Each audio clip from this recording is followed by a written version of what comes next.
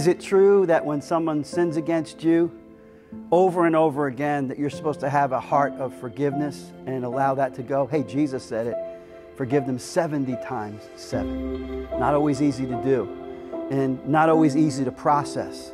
Because sometimes the blind anger and bitterness that we get because of what someone has done for us, to us rather, causes us to shun them, causes us not to want to see them, not to want to deal with them, just kind of ignore them. Have you ever been there before? If you haven't, you will at some point in life. But the thing is, the reason that Jesus tells us that it's important for us to forgive others is because if we don't forgive others, it's like us drinking poison and waiting for the other person to die.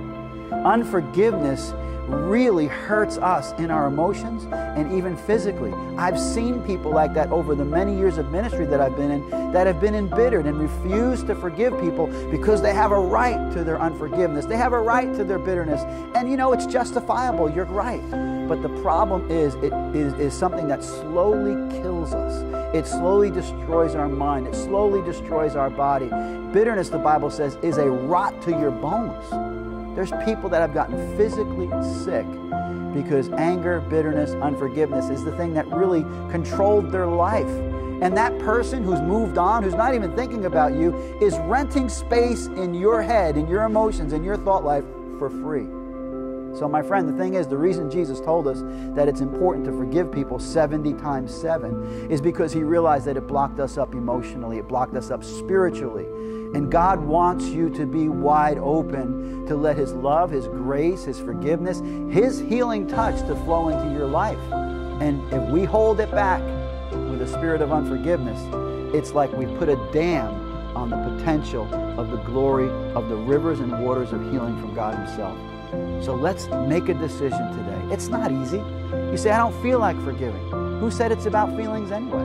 Let's make a decision right now as you're watching to say, that person, my aunt, my uncle, my mother, my father, my friend, betrayed me.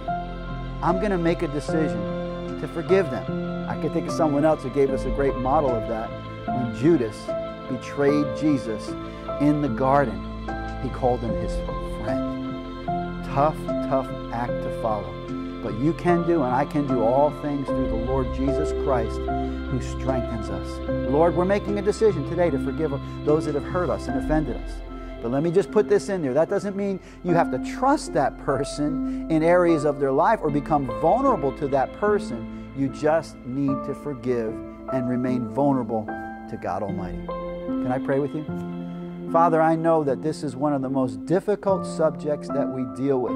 There are people that have had unforgiveness for 30 or 40 years against a family member, and it's been a hard go.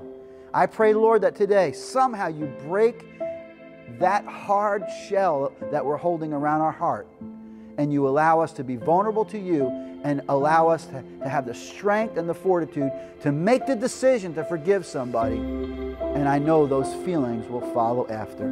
Lord, I commit them into your hands and into your care. It's in Jesus' name we pray. Amen. Love you, my friend. I know it's not easy, but the Lord will help you forgive.